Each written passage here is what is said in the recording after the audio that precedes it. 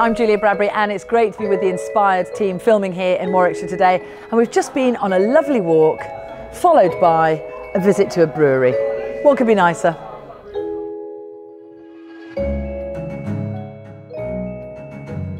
So Jamie, what's the philosophy behind it, the Inspired Villages? We all know that there's a great ageing demographic within the UK, and people do see retirement as a dirty word.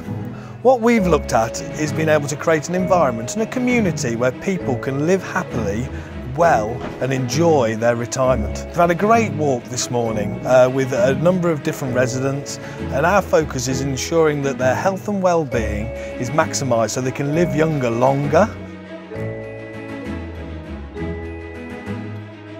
So obviously wellness and staying healthy and staying young is important to both of you. And being able to do the things we want to do, to travel and swim and all these sort of things.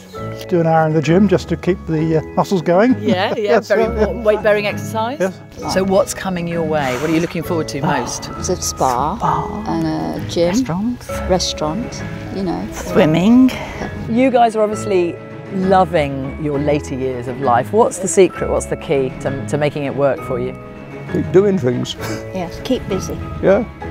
Having plenty to do, and people around you, a lot to talk to, and a lot of things going on. Yes, plenty to do, not being lonely.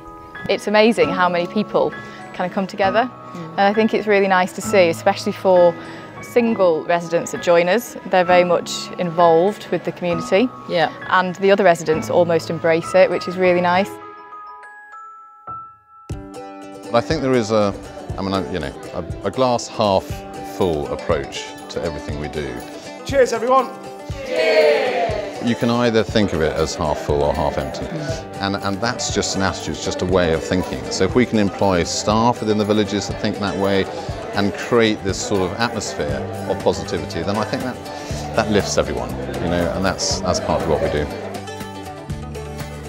So we've had our little stop at the brewery. Now it's time for sustenance.